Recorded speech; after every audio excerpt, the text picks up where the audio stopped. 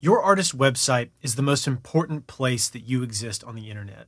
It is the cornerstone of your entire presence online. It's a place for your fans, followers, and listeners to come and find you in one central location.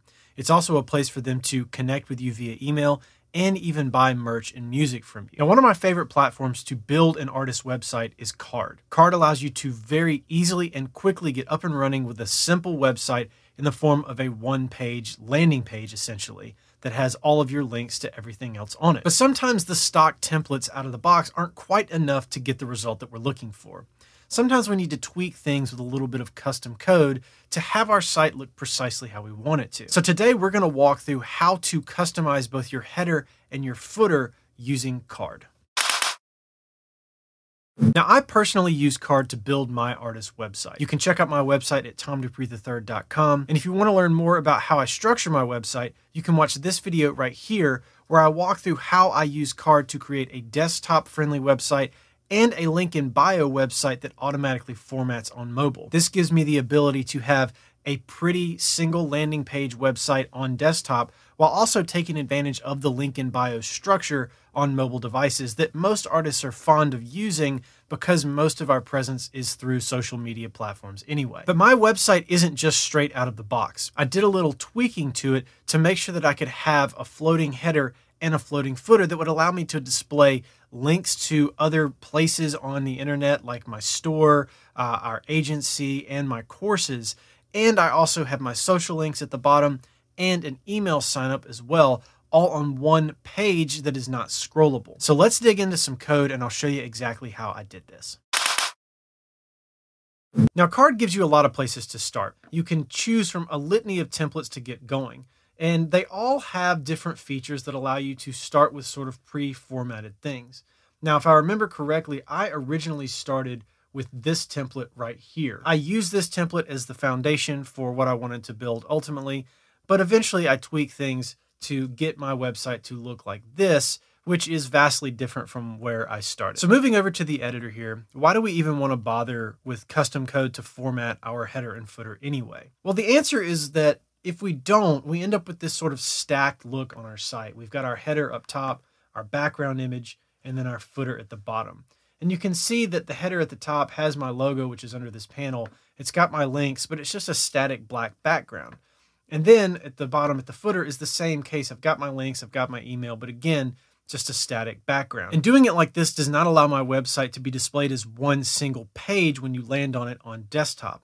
There is a little bit of scroll between the header and the footer that you're going to experience when you go to my site. And I don't want that to happen. I want it to be one static page. So I want to pull this header down over top of this image, and I want to pull this footer up over top of this image. So if we select our header container here, we're going to start here at this container option, but we want to go all the way over to the gear, which was originally selected, and go to the settings tab. What we want to do is go to style over here, and then we want to select default, and then we want to paste in this code. And this code allows us to make our header lift off of the page and settle on top of the background image that we have. So our position is set to absolute. We set it at absolute so that it stays pinned to the top of the page. Then we've got some parameters to make sure that it's in the right location. We want to make sure it's a full width header. And then our Z-index is what allows us to make sure that header exists on top of the image rather than getting stuck behind it where you can't see it. So once we've done that, we're going to select done. And that will save our header, and now it's floating at the top of our page. So let's do the same thing for our footer.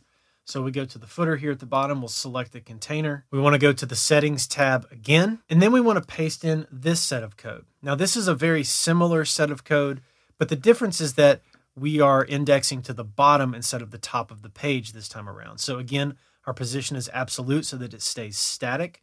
And then our bottom and left parameters are in so that it's in the right spot.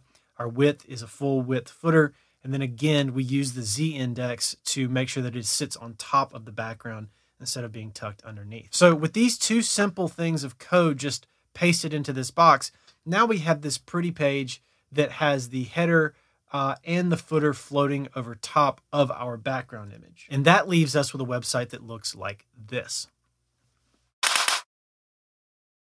So this is how I formatted my one-page artist website to have a floating header and a floating footer that exists on top of my background image so that it's one seamless experience that looks really pretty on desktop. Now, if you want to make your site look pretty much like this, I actually have my site as a template that you can buy on Card. It's only $10 and is at the link in the description of this video. If you don't want to get started with this template, but you do want to get started with Card, there's a link to do that down there as well. So go check it out. Make sure you have an artist website. If you don't have one, Card is the easiest way to get up and running to do that. Now, lastly, before I let you go, if you don't subscribe to this channel, make sure to hit that subscribe button. And at the end here, I've got a couple more videos you can check out.